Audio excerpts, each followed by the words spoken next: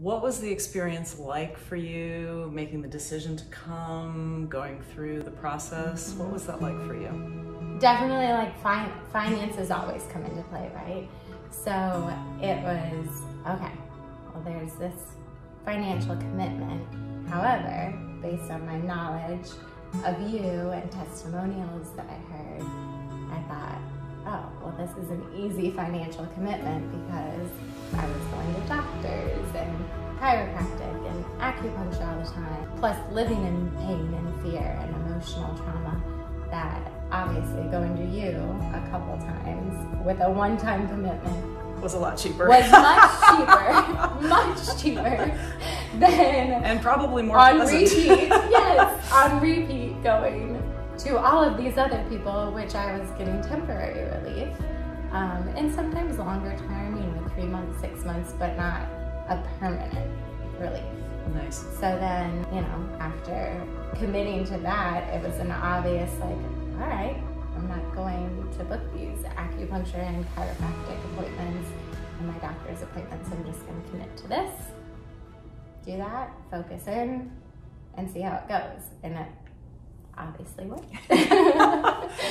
Hello, I am sitting here with Julie, and Julie came to me, her husband actually called me and said you were struggling with some kind of PTSD-like issues. Do you want to tell our listeners what that was like and what you were feeling and what kind of relief you were looking for? Yes, so at the time I was having PTSD issues from a dog attack, and I attributed all my fears to just that, and thankfully, because of Dr. Tara, it was much bigger than that. I was just living in fear of, like, other teeth going bad, having more surgeries, living in fear what day I would wake up in pain. I got an esophagus disease, which I think it all kind of went hand in hand, where I would choke on different foods. So it's called eosinophilic esophagitis. Pretty much from here up, TMJ pain, headaches, neck pain, all kind of correlated to the dog attack is what I attributed all the pain to. So it's pretty hard to heal when we're in fight or flight, when the brain is getting the message that we have to run for our lives or fight somebody or hide or freeze. So what was the experience like for you, making the decision to come, going through the process? What was that like for you? Definitely, like, finances always come into play, right? So it was, okay, well, there's this financial commitment. However, based on my knowledge of you and testimonials that I heard, I thought, oh, well, this is an easy financial commitment because I was going to doctors and chiropractic and acupuncture all the time, plus living in pain and fear and emotional trauma that obviously going to you a couple times with a one-time commitment was a lot cheaper. Was much cheaper than and probably more on pleasant. repeat. Yes, on repeat going to all of these other people, which I was getting temporary relief. And sometimes longer term, 3 months, 6 months, but not a permanent relief.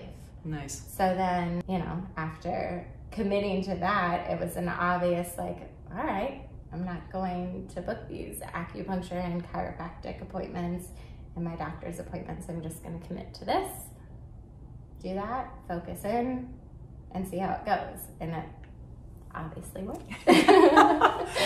So from an emotional, obviously from scheduling and financial, that obviously was a big win. What was it like emotionally to transition from just being in fear, being in pain a lot? What was that like for you?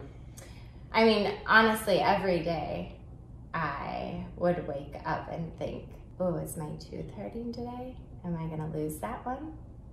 Or, oh, every bite of food I took, am I gonna choke this time? Are my kids gonna see me choke? Then coming here, and it was absolute immediate.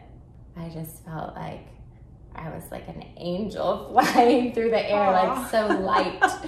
And it's never changed since. And this was nearly a year ago now. Yeah, it was a long time ago. Yeah, and I haven't ever I've never once choked. I've never once thought about like, oh my gosh, do I have enough water to swallow food down?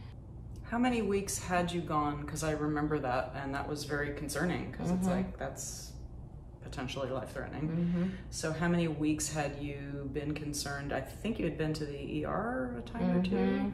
So yeah, I think it was a good 3-year period of not regular choking, but anytime I ate like carrots, meats, oftentimes I'd get up from the dinner table and wait by the kitchen sink to either have it pass and come up or try to swallow it down with water.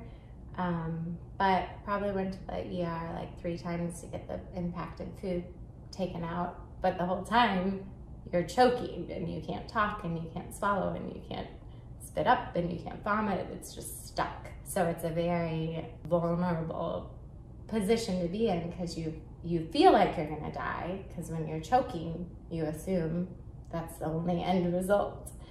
So going to the hospital happened 3 times, but it happened regularly, especially events like my husband's work events or weddings. Oftentimes there's meat and I would vomit up food at the table because I'd be choking on it in front of all these people I don't know. So there was a lot of social anxiety, social embarrassment, social settings around food and eating, which we all, as a culture, that's part of socialization, is food and eating. That's it, right? So it's more like an isolated feeling, like, oh, I don't want to eat around And that people. had gone on for 3 years.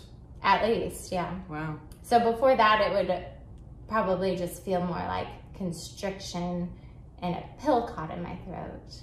But then it turned into so much inflammation over time that I would choke. Wow. And after the session, you noticed immediately that things were improving. Is that correct? I've never choked on food again, never vomited up food. But the bigger thing, not even that, I think I could handle that now, is that I wasn't fearful of eating and choking. So that was like the bigger part. And my kids have never looked at me like, Mom, is it happening? Right. They'd always watch me during dinner. That must have been really hard for your husband and your children. Yeah. Wow. So then they're little kids, you know, to have to watch Mom like, what do we do if she chokes? That's not something you want your kids to worry about. So. And you had been through how many surgeries to deal with the trauma to your jaw? So I don't even know, because they did root canals to try to save the teeth, ultimately extracted the teeth, and then you wait, 9 months for the bone to kind of heal, and then put in the implants. So at least 6 or more surgeries. And I know the concern was that you might have to have more, so one of the goals that we had was to build up your immune system and strengthen your ability to heal, which of course, if you're in a fight or flight panic, your body can't really do very well, because its resources are diverted somewhere else. How soon after the session did the pain start to diminish? I mean, I feel like everything right after the session. Fantastic. Like immediate. I just didn't. And of course there's moments, more so because of my night guard. Sometimes I'll have like a little tenderness because my night guard didn't go in correctly, but there's nothing I can eat with that tooth. I'm not worried that the tooth is failing anymore.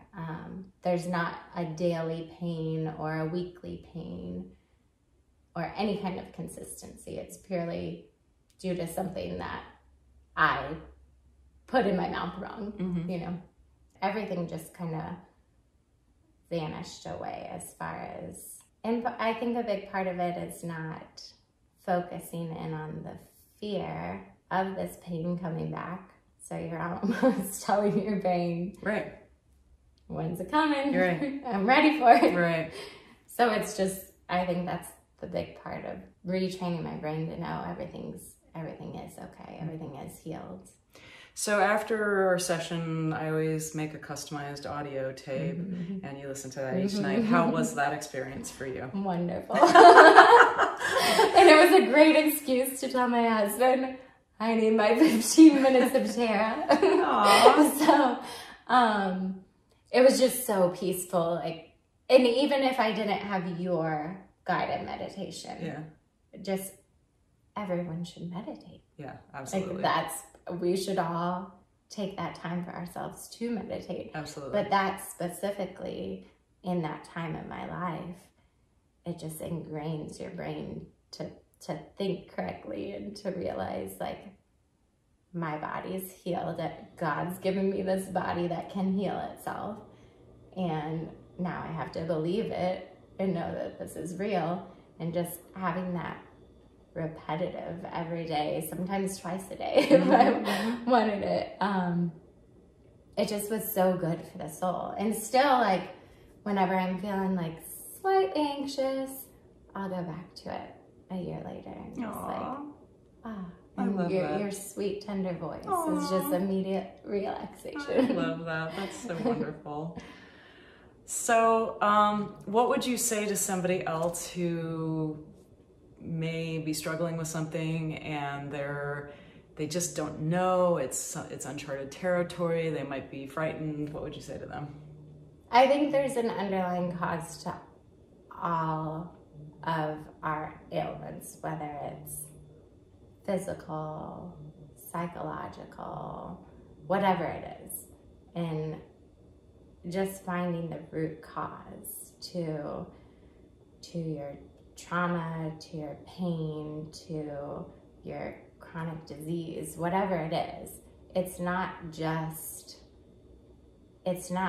that God gave you this disease. Like, there's something causing it, and finding, like, those people, Dr. Tara, like, just your people that can help you find the root causes, because your body can heal itself. We don't need medications. We don't need all of this stuff and input to heal us. We can heal ourselves, and just taking the leap of faith and knowing you deserve health too. Because I think, especially like for myself, and like as a mom and having kids, we give our kids all this attention and time and don't take it for ourselves. But if mama ain't happy, no one's happy. So take care of yourself, and your whole family will feel healed too, just through yourself. So just always take that leap of faith for yourself to fight for your own health, because we all deserve that. Yeah. And that's not to say that you didn't utilize standard medicine when you needed it. Obviously, you had been attacked and you needed your jaw medically dealt with, and you did that, and anything else that was appropriate for you. Yeah. But if your nervous system is on fight or flight all the time, it's really difficult to cultivate those resources and channel those resources to healing. Right. Oh, completely. Well, I really appreciate you taking the time, because you're a busy mom and you've got kids and a household and a husband, and I just admire all the stuff you do all day, every day, and appreciate you sharing your message. Yes. Is there anything else you'd like to add? Not a bit. Not a bit. She's the best. She's the best. You're amazing. Thank you so much. And if you like the interview, if you got value from it, please click the subscribe button, click the like button, and we'll see you on the next interview.